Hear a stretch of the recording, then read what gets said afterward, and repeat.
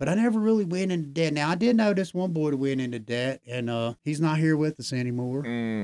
Yeah, he owed a half a soup to this guy, and he took his life. Wow. Half a soup. For half a soup. Half a soup, yeah. Well, it was a chili soup. Oh, well, I mean, that's why. I mean, he was pissed. He was like, hey, boy, all I got's chickens, and you took my last chili. You didn't even pay me for it. Yeah, that's so crazy. Then he cut his head off. It's hard to cut a head off in prison, man. It is. Have you ever seen somebody cut a head off with a spork? No. I have.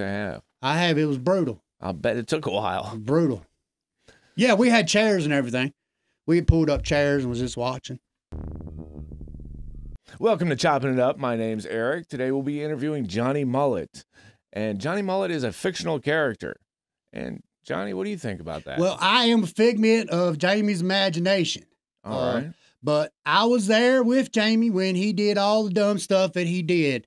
I was there for all that. So I feel like you may have actually been driving. I definitely drove more than once.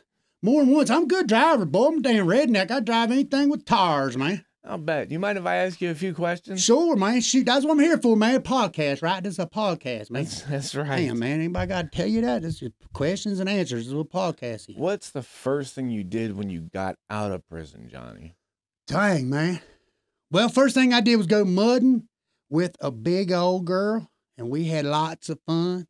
I had a little Ford Ranger at the time. It was green. Now, we had a spare saver on the front left tire. And when we got into this mud pit and we got stuck, I'm lucky she's a big girl because she's in the passenger side. It kept us from sinking in the water. And when we come out the other side, she fell out the door and I left. All right. That sounds like a lot of fun, Jonny. Now, just so our listeners know, what is mudding?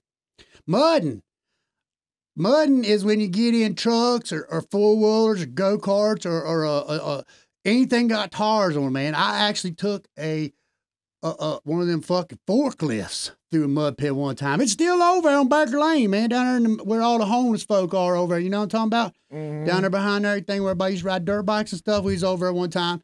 But mud's when you get real muddy. You have a lot of fun in the mud. You get all dirty. That definitely does not sound like Jamie at all. No, man. Well, see, I'm Jamie's alter ego. You know what I'm saying? I don't talk right. I don't clean myself often.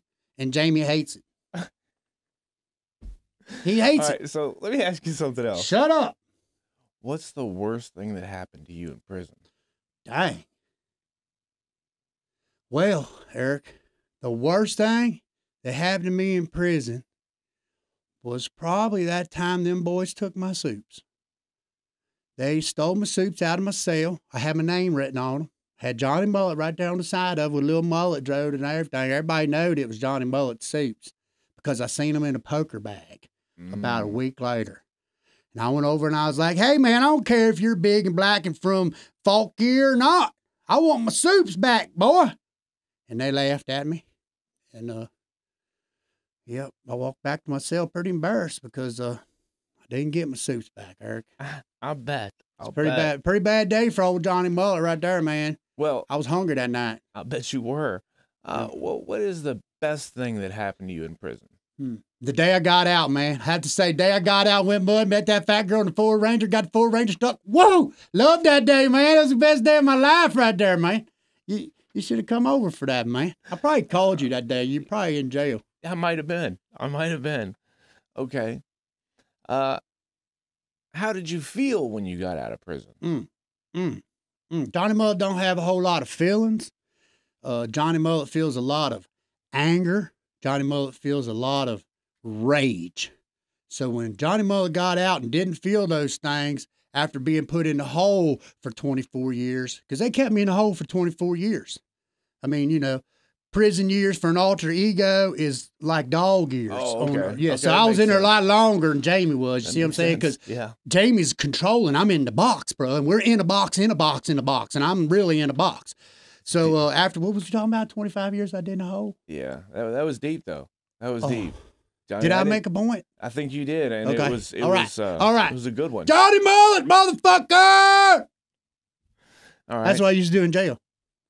That's why when they come in, they have commissary. They'd be like, who's first? I'd be like, Jonny Mullet, motherfucker! And then they'd lock me in my cell, man. That's why I did a lot of time in the hole, 24 years. I'll bet. All right, man. You got any more questions? Damn. I do. What gave you hope for the future when you were in prison? A damn good question there, Eric. That's a pretty good question. Hope for the future. I'll tell you exactly what it was. It was these Fitbitters right here. Yeah. Now, them Jones right there, everybody likes the Pit Vipers. Psst, ain't got shit on the Fitbitters. Timu, them Jones was $6.99. So one time me and my girl was on the phone. While we was talking on the phone, she was like, baby, I found you a set of glasses, and they're only $4.99. I had to order 3 pairs. So I was super happy about that because I was like, dude, I'm going to get out, and I'm going to have them cool-looking glasses like I see them guys have. And now I got them, bro, and I'm super happy about that. I like these microphones, too, man. That red and blue, man, that's American as a motherfucker, man. I like that shit, man. Fuck yeah. All right. What's the best thing you ate in prison? Dang. Best thing. Best thing I ate in prison.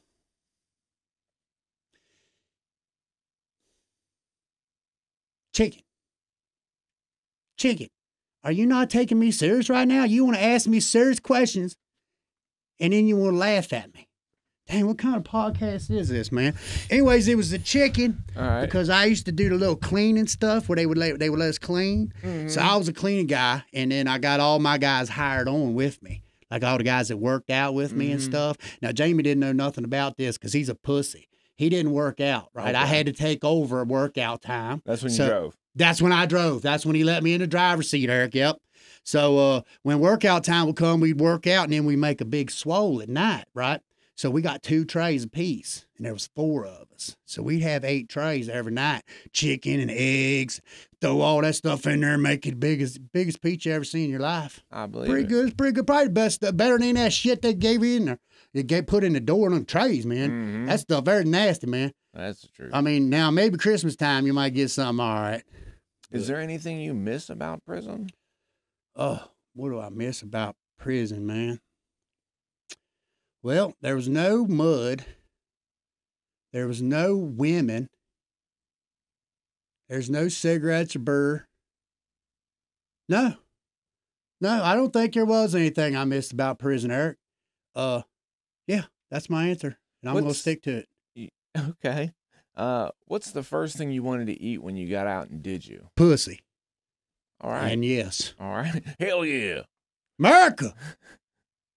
All right.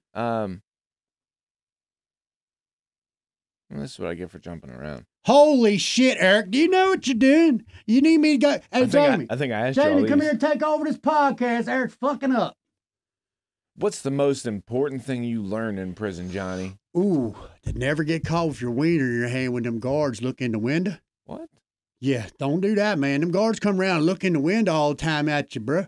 And if you got your wiener in your hand, it's never a good scene. Were you peeing? No. I wouldn't care if they saw me peeing. Well, what were you doing, Johnny? What do you think I was doing, Eric? We don't want to say them horrible words in here, but we're keeping it real. We're keeping it 100. One time I was laying in the bed, and I had my wiener in my hand, and he shined the light right in there, and the shadow of my wiener went right on my face. So I know he seen my wiener. I know he seen my wiener. I believe it. So, what was his reaction? He just kept it moving. But the next day, when we was at the desk fucking with him, we told him to jingle his keys. I was like, look, bro, when you come across that gym right there and you come into this block, because I was in 2A6, right there on the bottom, right by the phone. When you come through there, jingle your fucking keys, man. Let us know you're coming, man. We might have a starfish hanging out or wiener hanging out or something, man. You might not want to see them things. Right. So I was like, last night when you seen my wiener and that shadow was cast on my face, did you like that? He was like, no. I was like, all right then, man, jingle your damn keys. All right. So there's some rules, or so I've been told, about prison. Tell me what you think of these. Tell me what you think of these. Okay. Never let your feet touch the floor. Oh, hell no. Why? Hell no. Because that's a lot dirtier mud. It's a lot dirtier mud. And there's living things in there, Eric. Okay. Living things. They might be microscopic, and they swim like this, but they're all over the place. And you don't want none of that stuff on your feet, bro. You don't want none of that. Okay. No, sir. Hey, I go into jail with shire shoes. I go to court with shire shoes on. Yeah, man. Then when they take me away, I already got my dang shire shoes on, man. Did you bring them home from one of your bids? I still got them. No, I'm just kidding. I'm a crocodile now. I don't even like them old shire shoes no more. These things here are comfy. Do you think they'll ever have Crocs in prison? Oh, man, wouldn't that be glorious? Wouldn't that be glorious? Holy smokes, man. You just come up with something right there because they're four-wheel drive. They definitely are. You could lock them suckers in. What do they call it? What's that mode they call them? When the youngins lock them in there, full-wheel drive or something, turbo or something they call it. That's when you got to pull that thing back right there. It's slide. Now they ain't coming off, see? That's the bad thing about shire shoes in prison, okay? You take them things and they're on there like that and you get in a fight, they come off your feet. Right. Okay, so you can lock them things in, son. Yeah, man, that's a hell of an idea, boy. We need to go see about that. We'll them boys be happy. Hell yeah. All right. I was also told to stay off the phone. What do you think of that? Yeah, man, that phone will get you. That phone will get you. I've definitely been inside, and got some bad news on that phone, man. And then I went back to my cell, man, and that was when the guard caught me with my wiener in my hand. You got bad news, and that was your response was to, okay, all right, I'm not judging you a lot. Stay in your lane. What does that mean? That's a big one, man. That's a big one in the jail, man, because there's a lot of lanes you can get in, man. So you don't want to stay in yours. Like NASCAR. No, man. Them guys right there want to watch that TV all the time, bro. And then on Sundays, I got to come over and be like, you giving up the TV for NASCAR, boys. We're watching Dale Gordon today. We're definitely going to watch some NASCAR. Dale Gordon. All right. I love it. That's not a real person. I think they just had a love child, though, and that's what you created. Dale Gordon, the NASCAR superhero. I try to talk about NASCAR, and I don't know shit. But anyways, man, it was either... What number is Dale Gordon? 69, man. Number 69, man. He's the best driver out there. Red, white, and blue car, boy. America. Dale Gordon, number 69. Right. Hell yeah, love that guy. Got T-shirts and everything. All right, so also I was told to be careful what you share. What does that mean? Well, one thing about it, man, I tell you, I knew a couple guys in there that got to sharing something they shouldn't have shared, okay? And then when the poop just fell out of his butt when he sat down, he was like, man, I probably shouldn't have shared that. I see. And it was really bad thing for him, man. Have you ever seen American History X? Yes. Do you remember the Shire scene? Vaguely. Well, that was the one where them big boys put that big thing in that other guy. Okay. And then he was in the hospital and had to have stitches to sew up a hole that was made too big. Well, that's what happened to this guy. That was graphic. Not really, man. I mean, I was being really B-rated right there, man. I was trying to get across there without giving y'all any beepity beep beeps because I hate beeps, man. Yeah. I got to put them in there, you know what I mean? You pulled that off. So, yeah, man, that was rough, man. The old starfish got tore up, bro. That's terrible. That was my friend, too, man. He was my friend. His name was Eric. Crazy. Oh. What? Just saying. We're not friends. Okay. I was also told don't go into debt. Absolutely don't go into debt, man. Don't go into debt at all, man. Why not? Well, being a broke-ass redneck from a broke-ass county, every time I go in there, I ain't got nothing. I'm what they call indigent. That means I get a bag with a couple of items in it, like once a month or something. But I don't write no letters, so I would always sell my stamps off and stuff. But I never really went into debt. Now, I did know this one boy that went into debt, and he's not here with us anymore. You Yeah, he owed a half a soup to this guy, and he took his life. Wow. Half a soup. For half a soup. Half a soup, yeah. Well, it was a chili soup. Oh, well, I mean, that's why. I mean, he was pissed. He was like, hey, boy, all I got's chickens, and you took my last chili. You didn't even pay me for it. Yeah, that's so crazy. Then he cut his head off. Yeah, I mean, that's how that goes. Yeah, it's hard to cut a head off in prison, man. It is. Have you ever seen somebody cut a head off with a spork? No. I have. I have. It was brutal. I'll bet it took a while. Brutal. Yeah, we had chairs and everything. We had pulled up chairs and was just watching. I bet that guy was working hard. Can we turn that heater off, man? Johnny Mullet hotter than hell in here, man. Hey, we need to get Jamie back over here, y'all. You know, we need to get Jamie. I don't know, Eric. I think you're doing a pretty dang good job, man. I like you, man. I'm pretty sure I'm the best that's ever done You it. probably are the best that's never done anything good in your life. I mean. Okay. All right. Watch what you eat. Okay. What does that mean? Watch what you eat, bro. Well, that would probably include anything on the floor. Okay. So I would take this in a couple different directions. Number one, be careful what you eat when you go in, because it'll mess up your pooper, mess up your little tummy. Your little tummy will not feel good for a couple of days. Yeah. Nobody likes being in jail with upset tummy. That's the truth. It's not fun. It's not fun. Also, what I would say is back to the feet touching the floor thing, man. People like to bang their soups up on the floor. Pop, pop, break their soups up on the floor. Right there in the same spot where all them little babies and little pubic hairs and stuff are all, and then they're just smashing it up there, and there's pubic hairs, and there's little babies, and there's a little piece of poop or something in there too, and then splashes that come out of the urinal. All that stuff gets right on their soup bag, okay? Then they put their soup in a bowl, and like my friend Eric was telling me the other day, then they want to take that wrapper and they want to put it over and they steam all them babies and poopy and little hairs go right into their soupies. You know, I'm actually reminded, there was a point in time where I was like making candy. And so I'm making candy at the microwave, and this dude comes up and asks me for a piece. He knows I don't like the guy. You know what I mean? He knows I don't like him, to the point where, I really didn't like him. What'd you do to his candy, man? Man, I rolled that on the floor of the bathroom and gave him a piece. You're a horrible person, man. Yeah, he ate How did Jamie ever become friends with somebody like you? Well, I just don't know how he ate the candy. I'm just kidding. That's funny shit, bro. I like it. He was probably the same guy that was always waiting on your extra corn. Are you going to throw that away? Yeah, definitely same type guy. Yeah, that guy right there. We're going to do a video about them people, man. Them stereotypical people, man. I feel like I should come back for one of them. Oh, well, you definitely will. All right. You definitely will. Sweet. I like this, man. Y'all got monkeys on the wall everywhere, man. Makes me feel right at home.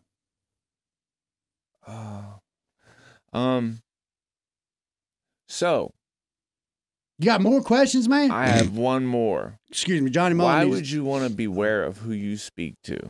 Man, I tell you who I don't like talking to, man, is them kittle diddlers, man. Kittle diddlers. P diddlers? Kittle diddlers. P diddlers. I gotcha. P kiddly diddlers. Yeah. Sorry, I can't pronounce it too good, man. I'm just a dumb redneck, man.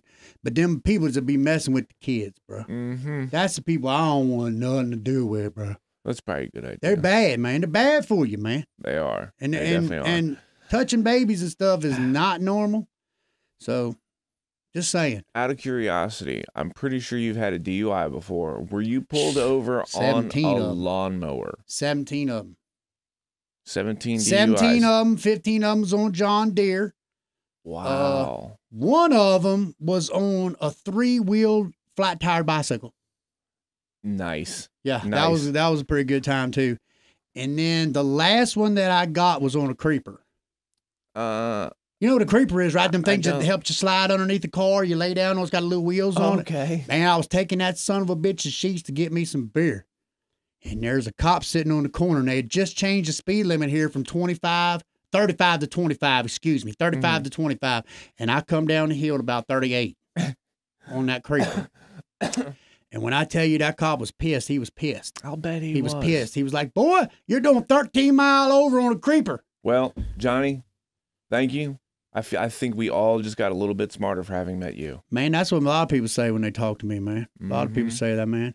They're like, you're smart, Johnny. You are. Like, thank you. You are abnormally intelligent. Wow, man. That means a lot coming from you, man. I know. What do you think about my glasses? Oh, I think they're stupid, but, we love you anyway.